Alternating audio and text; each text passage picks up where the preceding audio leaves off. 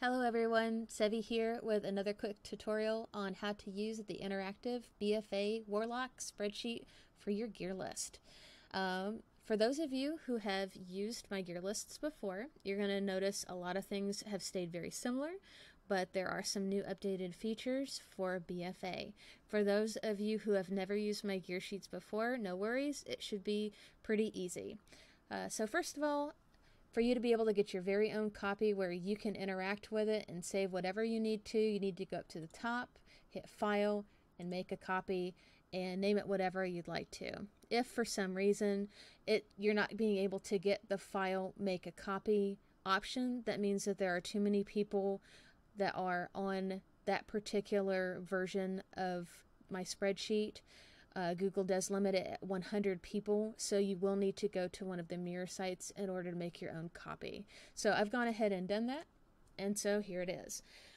Down at the bottom, you'll see that we've got Affliction, Demonology, and Destruction tabs. All of these are coming preloaded with the current stat weights, so whenever we are rerunning Sims, we will be updating those stat weights, so please make sure to check back anytime we push out new Sims. On the left-hand side, you'll see that this is going to be the total gear list. At this time, it is launch, so this will be being updated as the progression of BfA happens. So at this time, we've only have the dungeon loot and the world boss loot. The world boss loot has been disabled since it's only going to be happening once a week. You have to wait for your reset, so it's going to be a little bit harder to get. That has been zeroed out, but anytime you'd like to be able to put that back in, you can just go ahead and type in the item level and it will function as normal. Okay, so on the right hand side, you'll see that this is going to be kind of like your quick little breakdown of what you're going to have and things that you can enter in yourself. So stat weights, you can either put in your own, or you can use the ones that we suggest at loss. Anytime that you do enter in a new stat weight, it will trigger a resort for all of your gear, and it will update it for you. One of the new features that we're going to be offering here is being able to select your number of targets, because number of targets is going to be affecting the Azurite traits. So you can use the drop down and select 1 target, 2 targets, or 3 or more targets. So I'm just going to keep it on 1 target for right now, but I will be playing with it here in just a second. Okay, the pieces of gear that have Azurite traits on them are the helm, shoulders, and chest. You'll notice that it has 2 sets of drop downs. One is going to be for your tier 2, and the other one's going to be for your tier 3. So the first one, this one is the outer ring. It has 4 that you can choose. However, one is a spec specific trait and the other one is a warlock specific trait. The warlock specific trait is going to be the top one. Your spec specific trait is going to be the bottom one. If you go to the second one, you'll see that these would be the next inner ring. So you're going to have 3 choices for this one, and these are the 3 choices that you would have if you were looking at the Stormlurker's Cowl. Okay, so let me go ahead. I'm going to select Demonic Meteor, and I'm going to select Blood Siphon. Notice when I have selected those, it has updated the weighted value for this. Any of the Azurite traits under the weighted value column are not actually the SimC weighted value.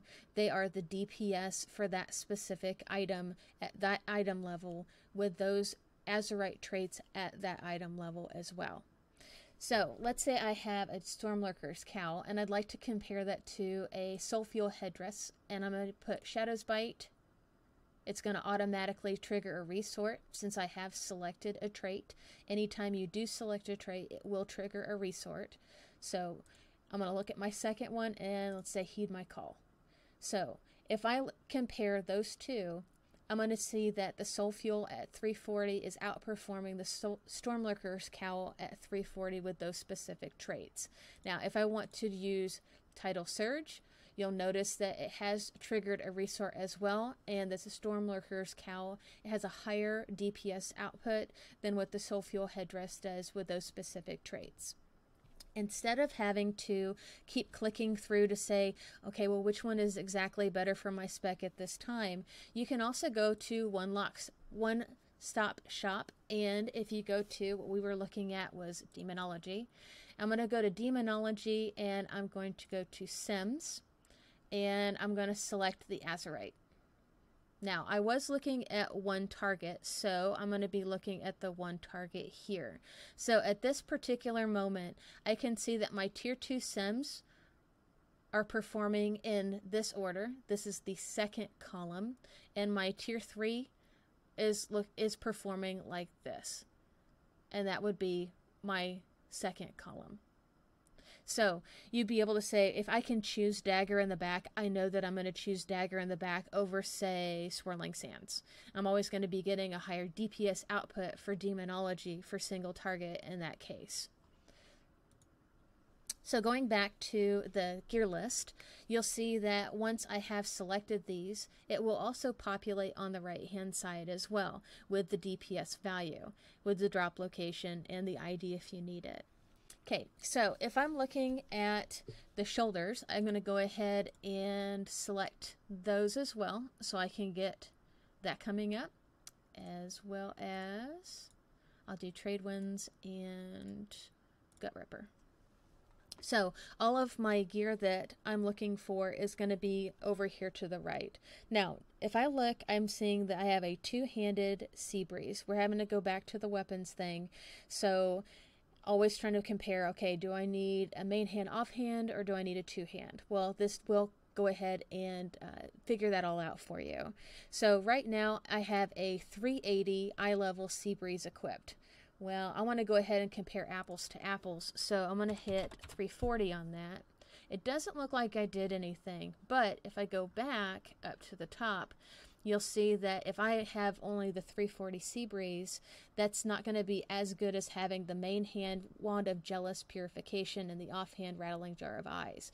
So I know that I would want to have that particular main hand and offhand at the same item level as what I would have with the best two-hand weapon for Demonology of one target. Alright, so this whole thing that we've been doing so far has been for only one target. So I'm going to go ahead and select another couple of these to show that once I have a couple of the Azurite traits and of course the non-Azurite traits as well, if I go to two targets, it has re-triggered an auto sort over here and has gone ahead and updated over here to the right as well. If I choose 3 targets, you'll notice again that the weighted value for the Azurite traits in particular are going to change, and it will update and reflect those changes over here to the right.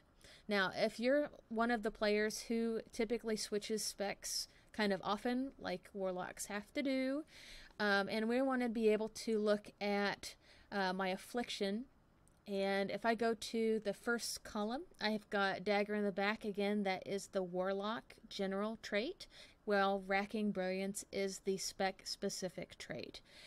Instead of having to go through and click every single one of those, so I've got Grasping Crown of the Deep is Racking Brilliance, and Grasping Crown of the Deep is Explosive Potential, and Grasping Crown of the Deep is Rolling Havoc. Instead of having to go and click through those or have to go to an alternate website, if you go to the A trait tab down at the bottom, you'll see that we've got Grasping Crown of the Deep is right here.